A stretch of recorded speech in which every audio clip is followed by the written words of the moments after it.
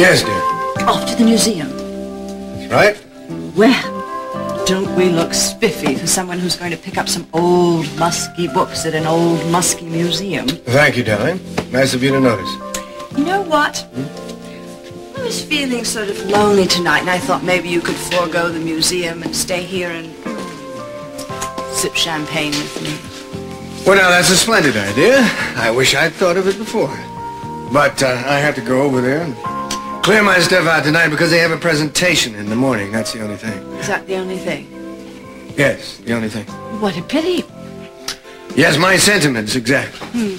Well, I guess I could go with you, so you wouldn't have to go out alone to that dark, empty place.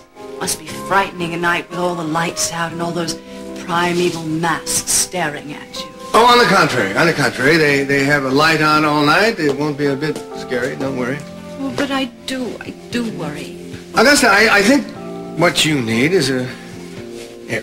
What? Sit down right here.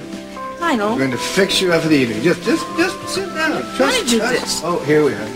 Nice pillow for your head. Lean back, please. Lean back. Wonderful. Put your feet up. Good. Now, put your head right here. Close eyes. Close eyes. Close. Good. Now, I shall massage your temples. And you just think of beautiful thoughts like pale, pale clouds wafting over the silvery blue sky. A slight breeze. You see the clouds drifting, billowing. And they go on and on.